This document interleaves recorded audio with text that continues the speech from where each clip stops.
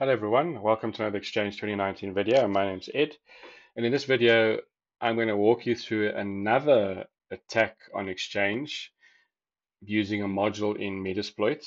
Please note that this video is for educational purposes only and is to demonstrate how attackers can guess or brute force accounts with weak passwords to get a login to OWA.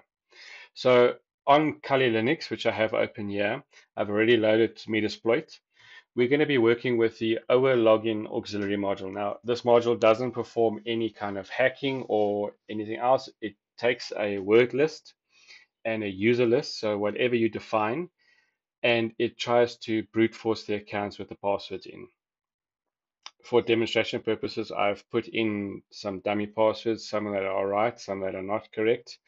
And just to show you that an attacker can gain information such as looking at LinkedIn or any other kind of source to get the email address format, and then they will try first name dot last name or initial surname or whatever the case is to try and brute force accounts, and then that way they can try and guess the password. Now obviously if a password is too complex, if it's 30, 40, 50 characters long with special characters, uppercase, lowercase, that brute forcing is not going to happen anytime soon. But there are cases where users do not specify complex passwords. They specify their dog's name, the the name of their street, for example, the season, summer, autumn, winter, spring, or password. Password is still widely used as a password for on user accounts, and that's what makes it easy to brute force. Now, you may be wondering, what has this got to do with anything? Well, once an attacker's got access to an account, and they can then try and use that to further get into an environment. And like my other videos, maybe you're running an Exchange server that is not patched, it's on the internet, it's vulnerable, and that way they can escalate their privileges. So what do we need to configure in this module for it to work?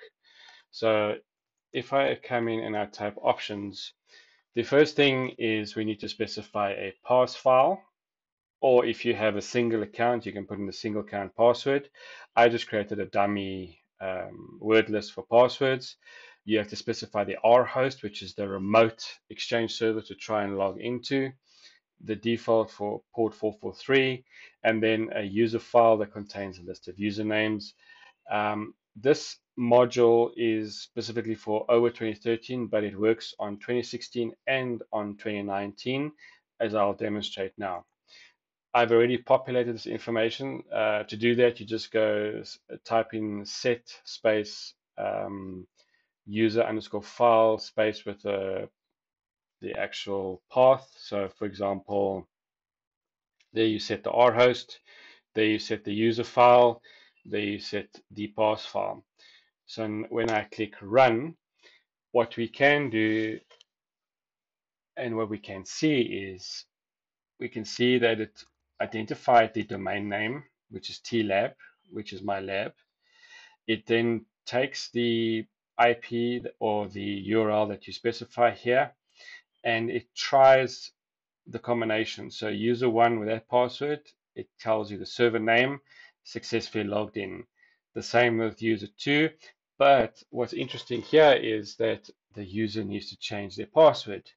Now, if you've created a brand new user account and you've gone and set the password to be changed the next login, or the password has to be changed, and an attacker can see this, they can then go in, change the password, log into that account, set up an inbox rule. As you saw with a proxy token attack, you can create a hidden inbox rule, have all mail forwarded. And what this does is it actually tells you, an attacker, that listen, yeah, these combinations work or these combinations don't work. So if you've got a large organization and you've tried this, you might end up with one or two accounts. Remember, this is a lab, this is a dummy exercise, a demo to show you. Obviously, I've got 3 accounts you can log into here, which is not the case in a real world environment, but it just to prove to you that attackers will try this, and once they do gain access, then we know what happens after that.